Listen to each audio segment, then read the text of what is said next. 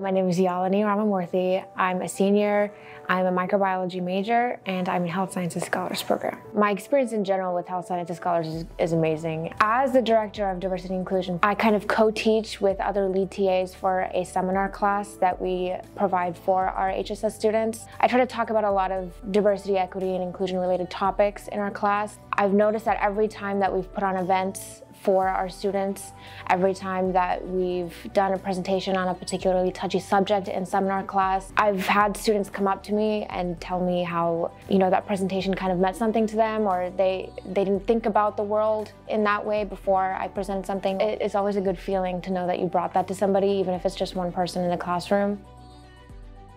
I am currently the president of Microbiology Club. It is my major, so I was really happy to be part of this club and to kind of connect a lot of what I was learning in class to what that could mean outside of college and outside of academics was really cool. We've had a lot of great opportunities in terms of internships and research, and being able to give that to the students is a great feeling.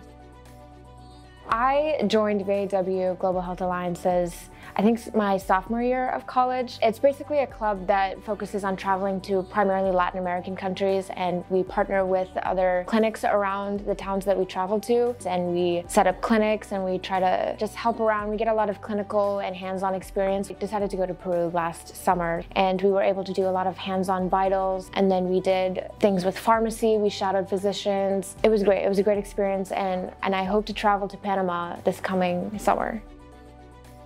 So I started oil painting as a hobby. My mom put me in a class when I went to India one time. Out of all the things that I've tried, painting was one of the few things that stuck with me in terms of I just really enjoy doing it all the time. I kind of self-taught myself how to oil paint, and then throughout high school I took a bunch of art classes. And then in college, I didn't take a lot of art classes, but I did take some history of art classes, which kind of deepened my interest in the origins of art and how everything works. So oil painting is more of a hobby for me, and it's one of my favorite things to do. It's my calming, kind of relaxing. It's what I do to get away from all the academics and extracurriculars.